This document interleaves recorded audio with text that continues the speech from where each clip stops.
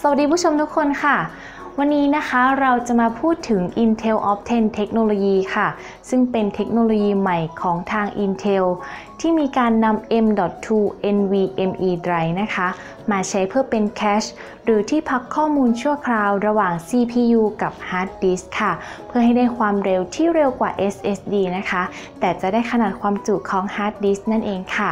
อันที่จริงแล้วนะคะ Intel Optane Technology นี้ได้พัฒนาต่อยอดมาจาก Intel Smart Response ค่ะโดยมีการเปลี่ยนแปลงการเชื่อมต่อนะคะจากแบบเก่าแบบ AHCI มาเป็นแบบ NVMe นั่นเองค่ะ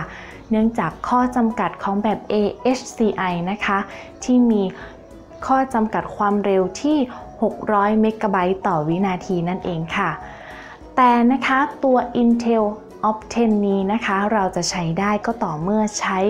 CPU Core i Gen 7 คู่กับชิปเซต200ขึ้นไปเท่านั้นค่ะและในตอนนี้นะคะก็ยังไม่มีใครเห็นผลการทดสอบความเร็วในการใช้งานจริงของ Intel Optane นี้ค่ะเพราะว่าตัว Optane Memory ยังไม่ได้มีการออกวางจำหน่ายแต่อย่างใด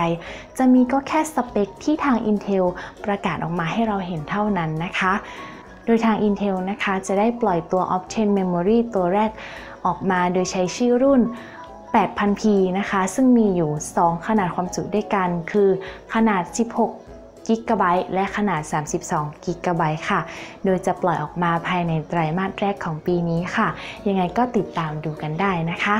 สุดท้ายนี้ค่ะฝากกดไลค์กดแชร์กด Subscribe ให้ด้วยนะคะแล้วพบกันใหม่คลิปหน้าค่ะว่าเราจะมีอะไรมาให้ดูกันสำหรับวันนี้สวัสดีค่ะ